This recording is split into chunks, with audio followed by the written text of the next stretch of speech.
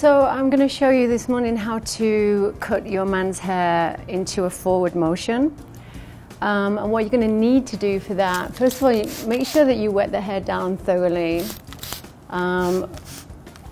It's much better to get a directional haircut on wet hair. I do use dry hair techniques also, but not when I'm trying to define the shape. And we're going to start anytime you want the hair to move into a forward motion. The idea is that you over-direct all the sections back. So quite simply on Chris's hair, I'm going to take a section across the top.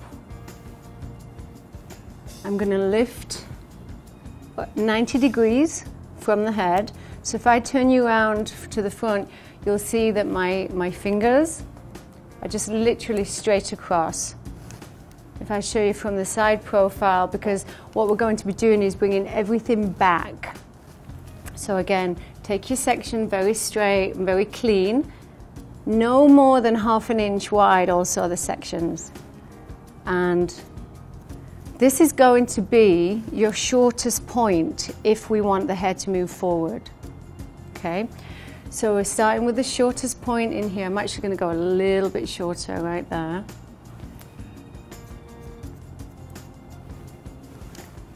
Second section, parallel to your first.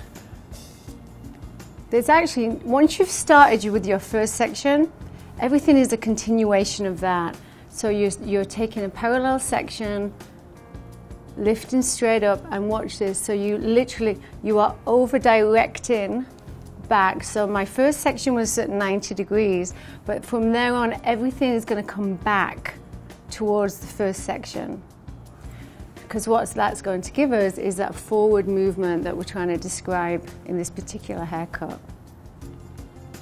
So over-directing back. Again, next section, parallel to everything is just a mirror image of that first section that I cut. So if I were to pick this, just to show you now how this works, can you see how everything is cut on an angle? So this is shorter and it's coming longer.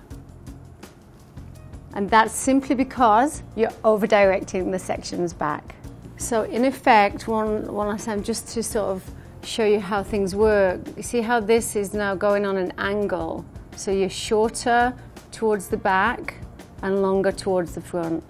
Gives the hair a forward moving direction.